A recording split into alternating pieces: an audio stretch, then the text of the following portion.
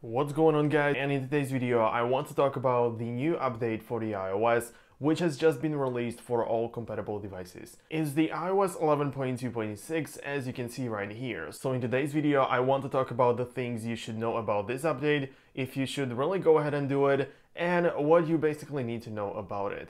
So this is the Apple Facts channel and let's just get started with the video. If this is your first time on the channel, you should start by pressing the big subscribe button and you won't miss any future updates for your iOS just like this one and any other important and interesting videos. So here once again is the update, and as you can see it is about 41 megabytes, which indicates that there won't be any new features, or there won't really be anything new what you can see in terms of the features and new stuff like new icons, new emojis, nothing like that. But as you can see, it fixes a couple of issues. It includes bug fixes just like every update, but as you can see, it also fixes an issue where using certain character sequences could cause apps to crash.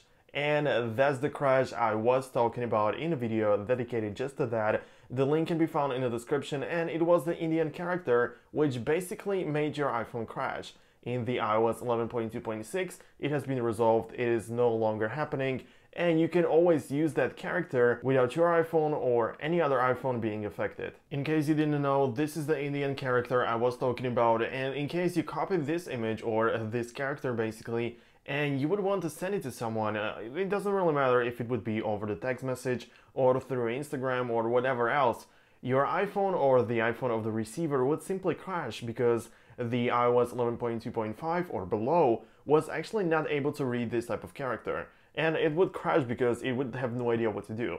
And in the 11.2.6 it is fixed.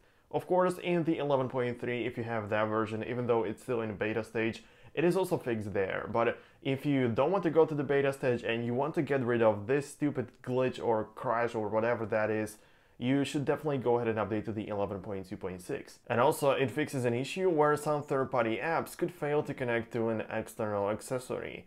And this is something that didn't happen to me personally, but I know that there are people who couldn't really connect to their car or some kind of Bluetooth streaming device, and that could really be annoying, and it is also fixed in this version. But other than that, don't expect to find there any new features, something you could see, or emojis as I already said. With this, you need to wait for the iOS 11.3, and that one actually brings a lot of new changes and new stuff.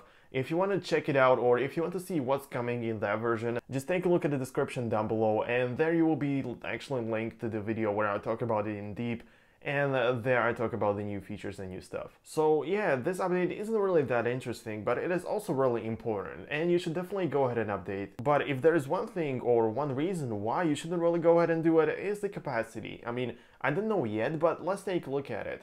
So I made a screenshot before updating, so as you can see, this is the 11.2.5, and the storage is, or the available storage of course, is 2.31 gigabytes. And here on the 11.2.6, as you can see, it is 2.58 gigabytes.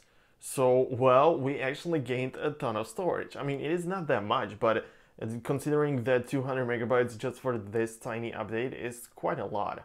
So you should definitely go ahead and update. I can only recommend you to do it. But of course, people that may want to jailbreak, they shouldn't really actually go ahead and update to that version, because it's always better to stay on the older version, on the older firmware, in case you intend your device to be jailbroken, in case you intend to jailbreak the device in the future. If this is your scenario, if you are the person that waits for the jailbreak, then of course stay on the older version, stay on the 11.2.5 or whatever your version is, but definitely don't update, because you will probably lose the ability to jailbreak in the future in case it happens to be a reality. But if you don't want to update, you have to keep in mind that somebody can anytime send you this malicious text message and crash your iPhone.